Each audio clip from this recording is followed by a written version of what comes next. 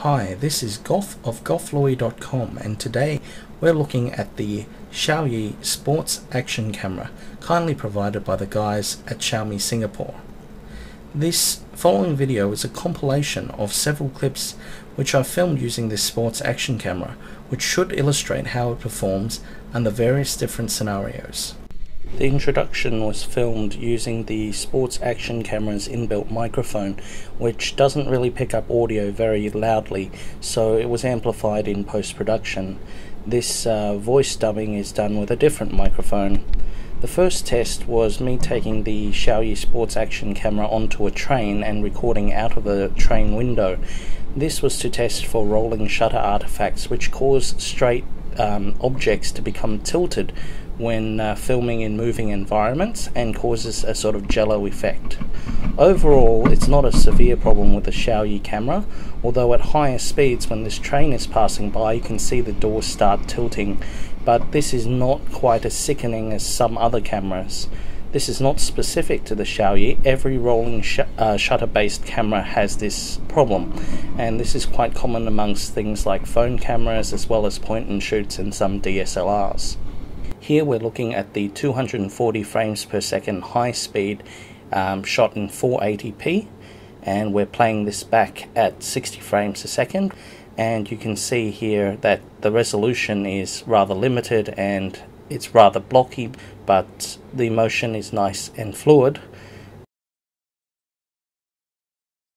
And this is another clip of 480p at 240 frames per second, and that's me washing the camera under the sink with a waterproof case on.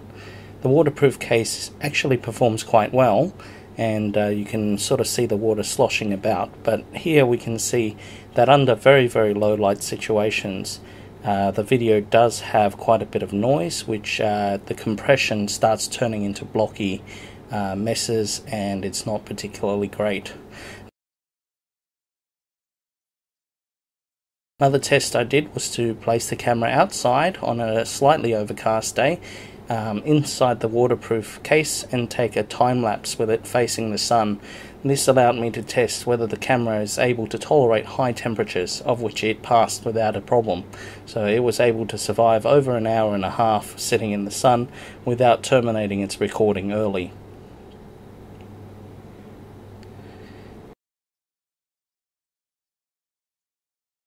Then I decided, because of the wild weather we received over the December period, to take it outside on a stormy day, again in the waterproof case, to see how good the slow-mo features worked. So this first clip is done at 1080p, 60 frames per second, and kind of shows you that the lightning is very transient, it's very quick, and it's very difficult to capture. But even in this low light situation, the 1080p is not doing too badly, considering it is a dark sky, and we can resolve the lightning as well as a plane flying by in the background.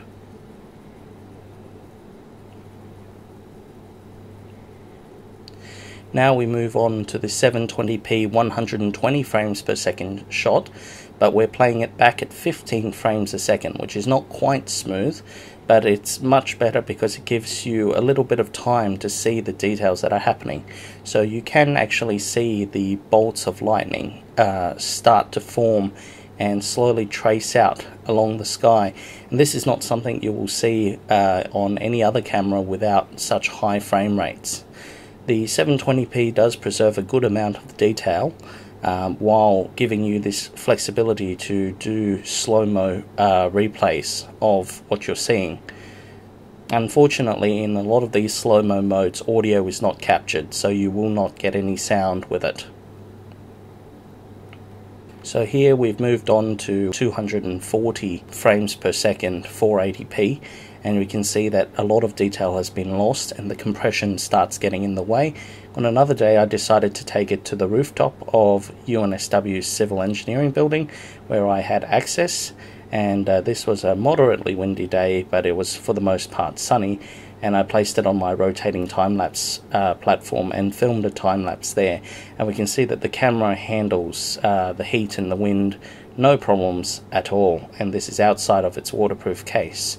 It also handles the sunlight moderately well with fairly good flare control on the lens, but the the automatic exposure does go a little bit odd and causes that flickering sky because it doesn't have a long time constant.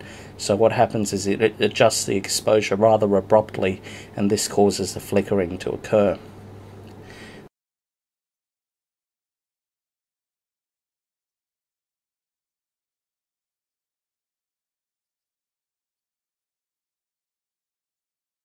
The next trip was down to Guatemala, which is in the Royal National Park, where I put the camera on a tripod and just let it film the shore.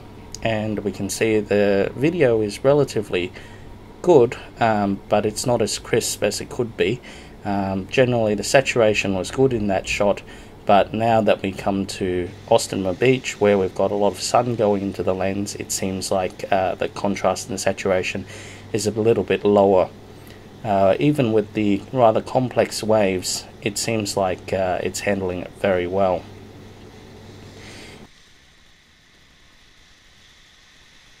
And of course, what is it like to test a waterproof camera? Well, it's rather interesting. I thought I'd let the camera wash in the water, and funnily enough, this is how I almost lost the camera underwater. Needless to say, we eventually grabbed a rope and we managed to make sure that it didn't get lost ever again. But just to be sure that it was durable enough, along with the waterproof case, we decided to let it get toppled over quite a few times.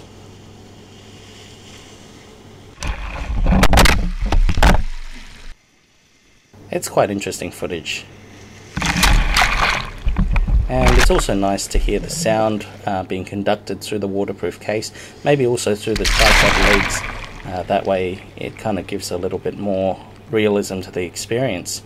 So I'm not sure there's that many clips of this happening, but it certainly can tolerate the water.